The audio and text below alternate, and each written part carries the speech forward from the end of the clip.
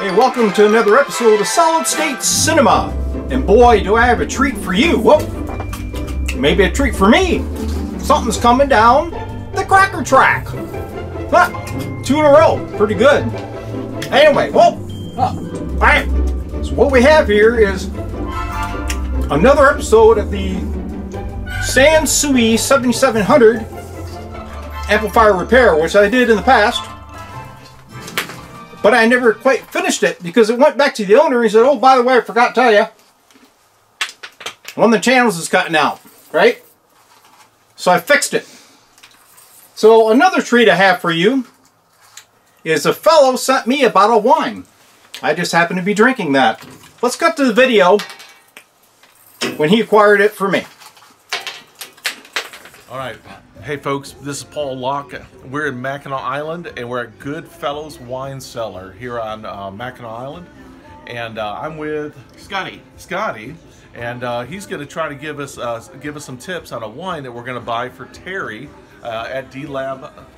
D-Lab. Yes. And you think that D-Lab would appreciate this wine? Absolutely. All right. So there's our wine. What's it called? It's Chardonnay from Black Star Winery called Arcturus. All right, what would it be if I didn't try the wine before I bought it, right? So, Terry, I'm looking out for you there at D-Labs. All right. Cheers. So, Scotty, thank you very much.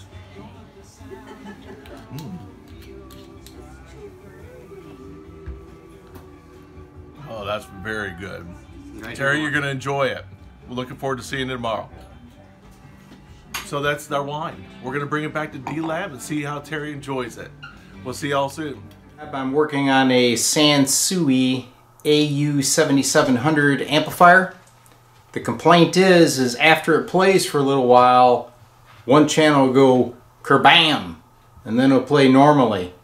And that's usually indication of a bad speaker relay or perhaps bad solder connections on the main amplifier board. So let's take a look at it. Here's our test setup. I've got the D-Lab stereo audio test set, and I'm using that old Heathkit scope that I've been playing with. I figure it's about time that it does some work for me. I've got the bottom off of the Sansui amplifier, so there's the AU-7700. The bottom's off, and my suspicions, of course, the protect relay, there it is. And do you see what I see?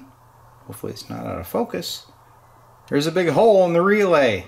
Somebody's been in here messing around. This board also has several pregnant capacitors. I'm sure it's plagued with bad solder connections. So what I'm going to do is power the amp. We're going to monitor it through the audio test set into the scope and see if when I move components those traces start jumping, and I bet you they will. So the amp is powered up, no signal applied. I'm watching the speaker outputs with the scope through the dummy loads in the audio test set. So let's start with that relay, since I know that somebody's already been in there fooling around with it. I can't show you, but down here, the little snap tabs at the base, there's evidence that these have been pried on. So I bet you that they've had problems with this relay all along. So I'm just going to rock it. Look at the scope. See it? So we either have some terrible solder connections or the relay itself is shot. I'm gambling that it's the relay. There's also several pregnant caps, but I'm not going to fool that. I'm going to power it down, pull this board out, inspect it, and guess what I have? One of the actual protect relays that install in this Sansui. So either way, we're changing the relay, dress up connections, get those pregnant caps out of there, and I bet you she'll work like $1,000,000. The pulling this board out of here does not look like loads of fun. It goes underneath of these finals that are on the heatsink assembly. So I'm hoping that I can simply remove the screws, get the heatsink loose, take out these screws up front, and she'll fold over so I can gain access to the bottom of the board. We shall see. Well, pretty amazing. I took out the 2 up front. I think there's about 6 around the heatsink assembly, and look, it pulls right out. That is absolutely amazing. Oh boy, doesn't that board look nice. Alright, I'm going to get the magnifying glass, inspect it, pull that relay, and hope the base configuration of my new one matches. Well, there's the old relay. You can see the base configuration here. One thing I spotted right there is a little blob of solder between two of the contacts, but it does not appear to be the contacts that are used. But that's pretty interesting. So here's my new relay base. You can see the pins spacing appears to line up. So I'm going to get that thing out of there.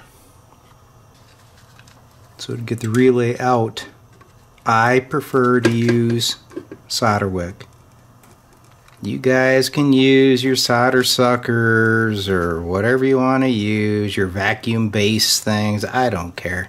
I like to use solder wick because it protects the foil from the heat. Okay, so this is Chemtronics solder wick. It does a great job.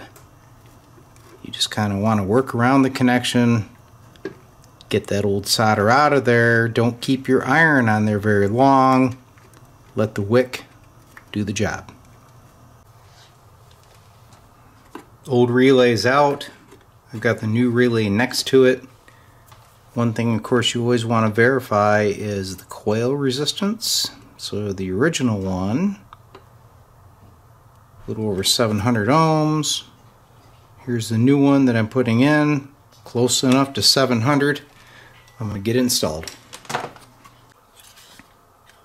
Alright, so as usual, when you're trying to put in a generic replacement relay, you're going to have terminal spacing issues, and I've got it going on here. The coil leads line up just fine, but the switch leads are too narrow. If you look at the spacing of the original versus the replacement, you'll see these tabs are further apart. So what I'm going to do is not modify the board. I'm going to simply take some of my tinned wire. I'm going to wrap these terminals and come up on the side for the 4 that I need. These 2 up here are not used, okay? So we're not going to worry about that. So I'll get the new modified leads on, and this relay will be in no time with no modifications or damage to the circuit board. So what we're going to do here to get the proper spacing is wrap wire around these terminals down low like this. Okay. Hopefully they will stay in place so I can get them soldered.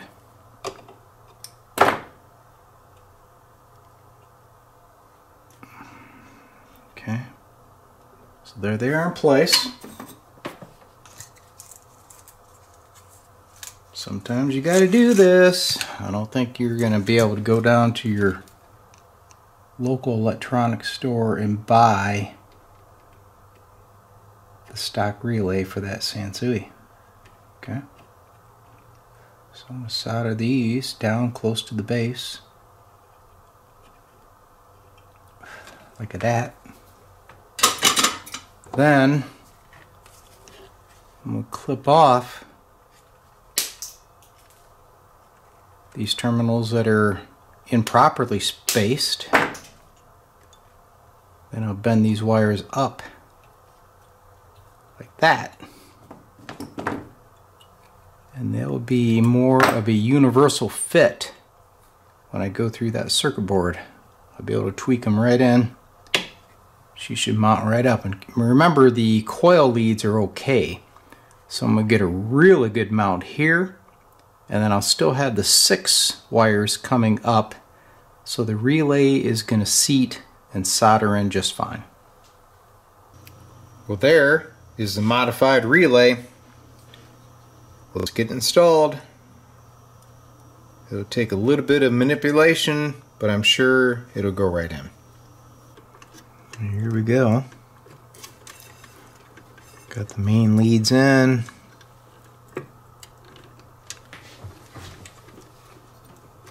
Just need to get the coils to line up. There we go. Alright, got her in place.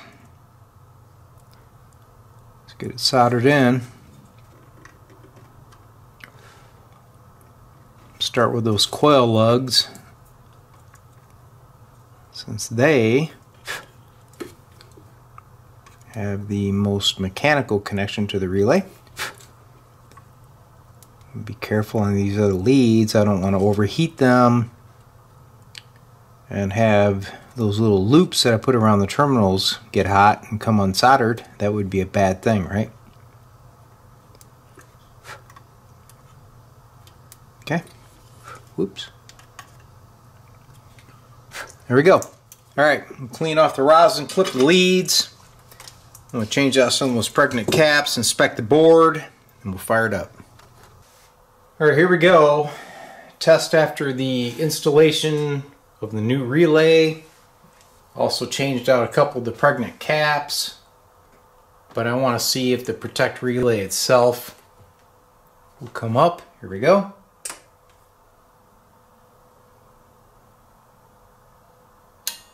Boing. There she is. Alright, we're looking at the output on the scope. No signal applied, just like we did before. Alright, so I'm going to rock the relay. No variation on the scope.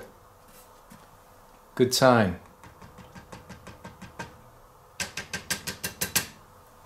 Should appear stable.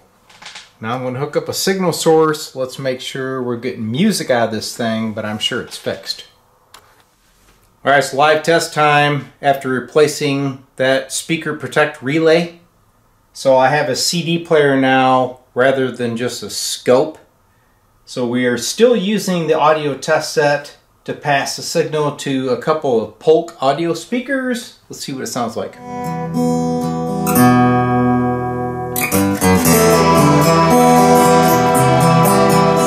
the balance. Right speaker.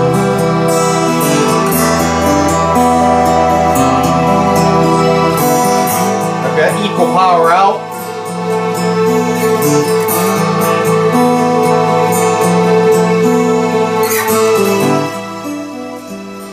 So I'm going to let it cook for a while, but I'm absolutely sure the problem was that old wore out speaker protect relay, and of course there was evidence that somebody had tried to fix it in the past.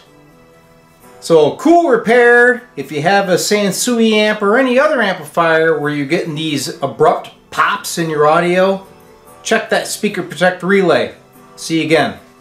So as you can see from this video, if your amp suffers from snap, crackles, and pops, it could be a breakfast cereal problem, could be a terrible rapping song, or perhaps a faulty relay in your Sansui.